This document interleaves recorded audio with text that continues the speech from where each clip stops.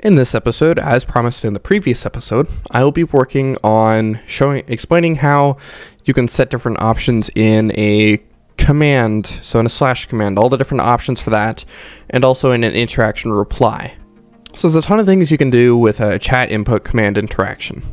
One of them you can do is you can reply to it. So like here, standard reply. Another thing you can do is you can defer a reply. Let me just make a basic command real quick to show you exactly what I mean by defer and reply.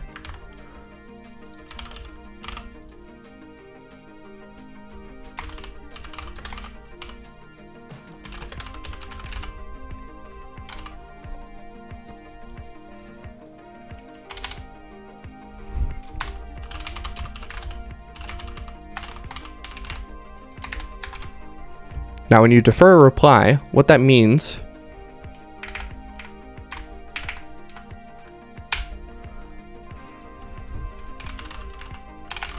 is it'll wait longer.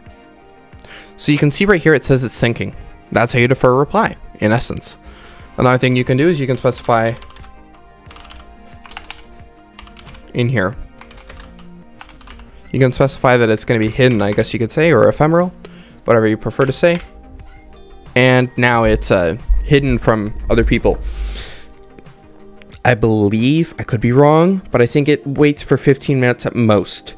The reason why you would defer a reply is if you don't, then you only have like 5 or 10 seconds or something like that to respond to it. So if you're doing something that's gonna like access a database and it's gonna take a few minutes possibly, or 20 or 30 seconds to get a reply or make an image or whatever else, you want to defer the reply first.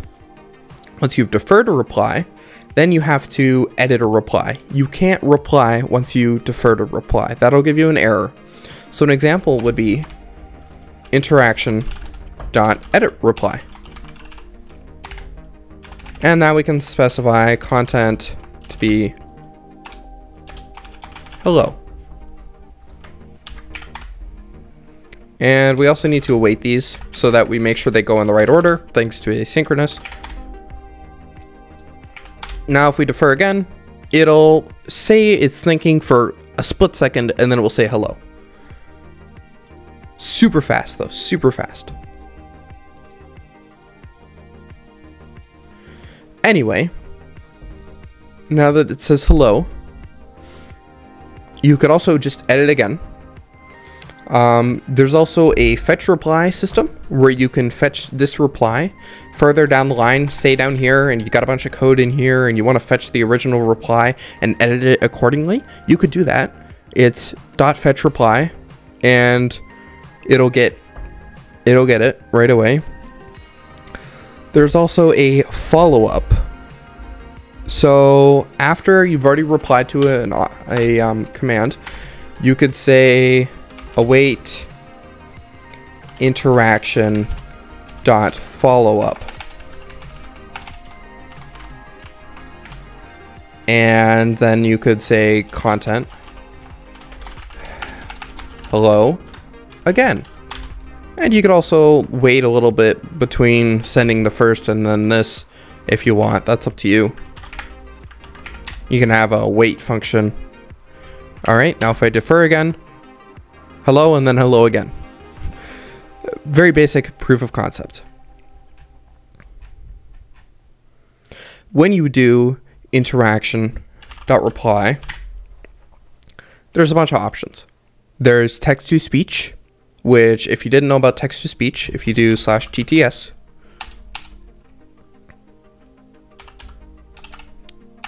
or at least it used to be that way. Anyway, if you right click on a message and speak message, that's text to speech. And then there's also ephemeral and fetch reply. And so if you want to send a message and also fetch it at the same time, then you can set that to true if you want. But that's the basics for replying and following up and editing reply and deferring reply. All right. Very basic. The next thing you can do is let's make a bunch of options on this slash command. A bunch of the options that we can do is, the first example is you can add an attachment option. So you know how there's like add user option, add whatever else option, right? So we can put that down there. So let's set, add attachment option. And then later you can fetch whatever was attached, or you can add a Boolean option. So if you type an option after the dot, you got all these different options you can use. Mentionable option, which is channel, channel, role, user, anything like that that you can normally mention, I believe. I think I'm right. I could be wrong. You could add an integer option, which is a number, channel option, Boolean option, string, number. I don't know what the difference between integer and number is. I guess number can have a decimal place, but integer can't technically. And you can add user options and role options. Let's start with a string option, because there's some different stuff you can do. I don't want to get too in depth, but I want to start with some different properties you can do. So if you open this up, you can set the max length, or sorry, set max length.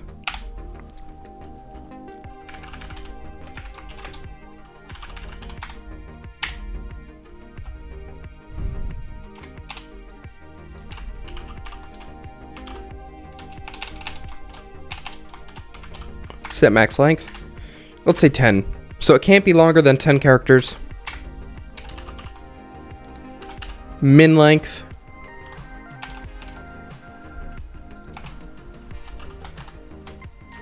let's set it to 3. So that should be simple. Now if we deploy the commands, oh, whoops. Oh, of course, we got to set the name.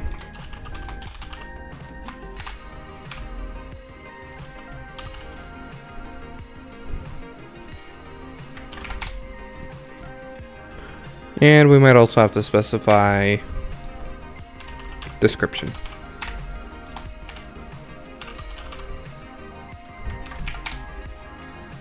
There we go.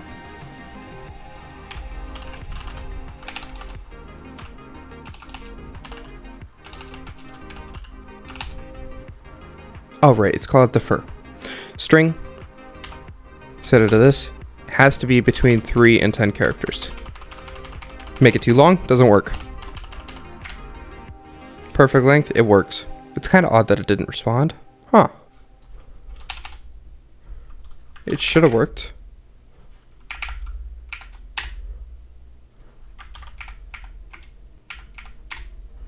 Oh, right, because I didn't start up the bot again. Makes sense. Anyway. There's also a bunch of different stuff we can do. We can set it to required.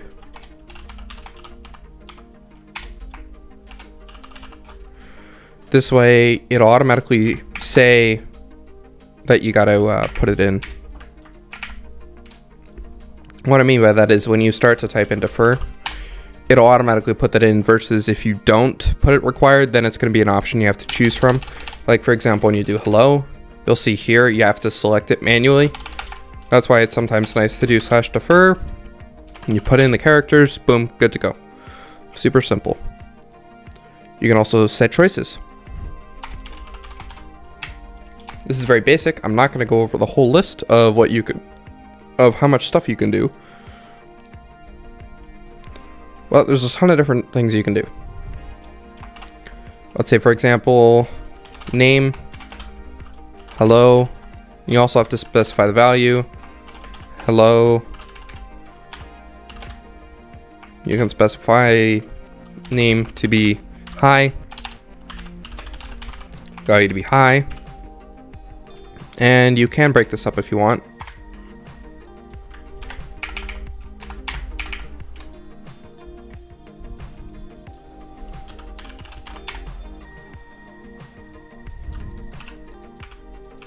Really should set it as a string, shouldn't I?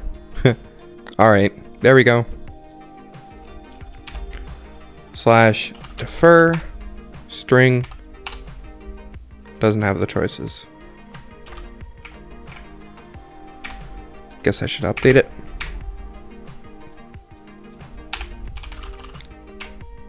And now you get to choose between the two of these. That's funny. Why did it correct to history, huh? I'm so confused. Anyway, that's interesting. I never saw that before.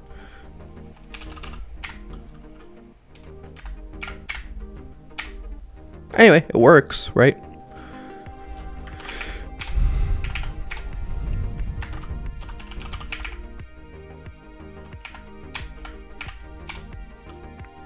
All right. I don't want to go too in depth into this right now. And for example, for numbers, you can set the maximum and the minimum value as well. So if you want it to be an integer and you want to be like, okay, maximum amount of players, you could have a maximum of 10, minimum of 2. For an example, if you're gonna like make a game pod or something. Yeah. There's also a nice thing called default member permissions. Default member permissions. And I'm going to set it to administrator. Administrator. And what that means is you have to have the administrator permission in order to use this command. We can also set DM permission to false. What this means is now you can't use this command in DMs. What I mean by that is if you're to DM the bot normally, you can see all the commands. Oh, if they're global commands, sorry. If you publish them as a global command, make sure you set the DM permissions to false unless you want people to be able to use the commands in DMs, which probably isn't what you want. But if you do, that's all right. Like the help command, obviously you want to leave DM permissions true, which is by default, so you don't have to touch that. And yeah, I'll leave links to the documentation so you can go more into depth in all these different things and find what you need. But these are some cool things that you can do. And let's do a string option or a number option for fun. Add number option.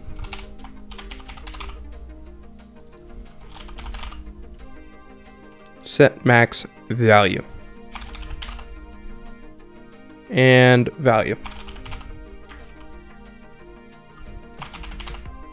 Set required to true. And no choices. No need for choices. What did I do?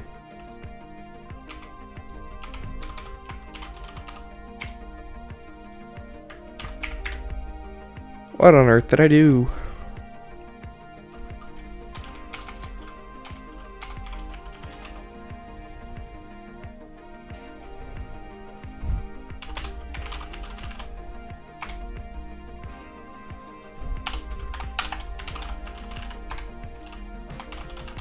Okay, do it this way. Permission flag bits dot administrator.